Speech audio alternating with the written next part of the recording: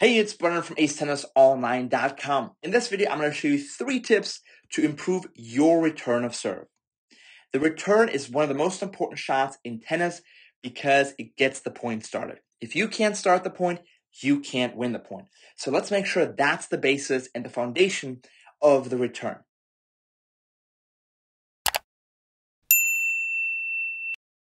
Tip number 1, get low, stay low.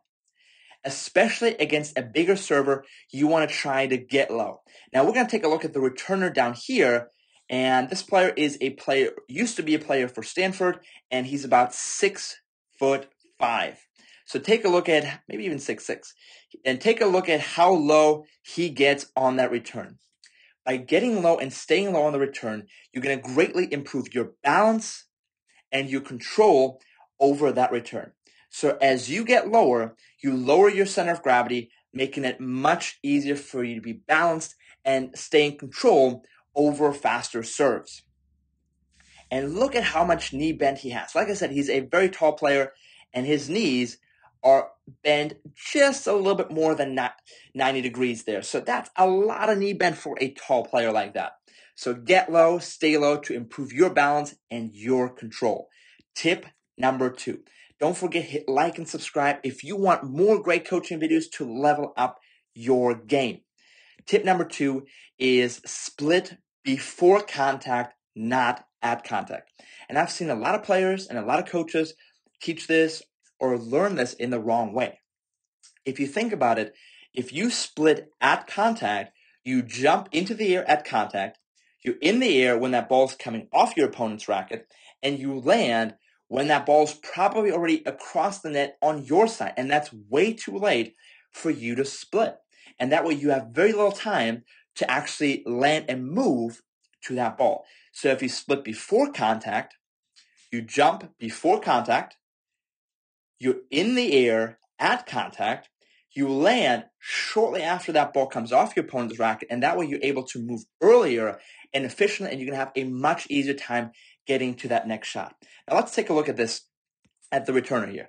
Okay, and I want you to take a look at, as our returner here is just starting to jump, look at whether his opponent has made contact yet. His opponent has not made contact yet, and that part is crucial.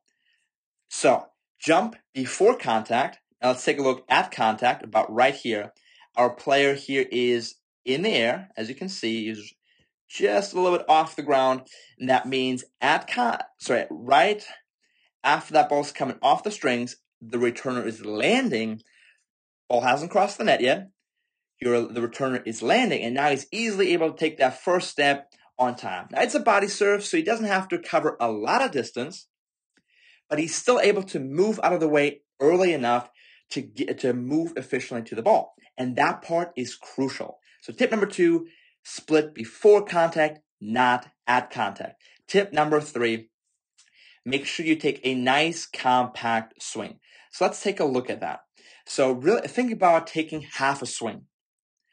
Tennis, especially on the return of serve, and especially if you're playing a big server, is a sport of absorbing pace. So you're really trying to absorb the pace that your opponent gives you and use it against them.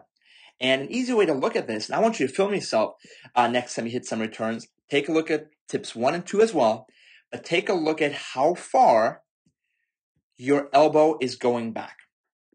So as you take it back, oops, wrong line. As you take it back, your elbow should be going back, should be in line with your back.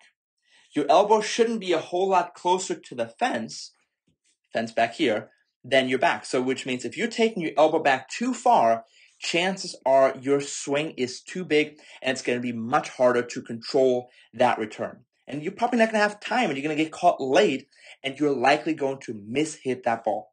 And keep in mind, our goal on the return is to get the point started. If you can't start the point, you can't win the point. Now, on a second or a weaker serve, obviously we're looking to attack and take charge, but your basic goal is get the return in play. Now, use those 3 tips, and I have no doubt you're going to win a lot more points on the return. You're going to make it much harder for your opponent to hold serve, and you're going to make it easier for yourself to break.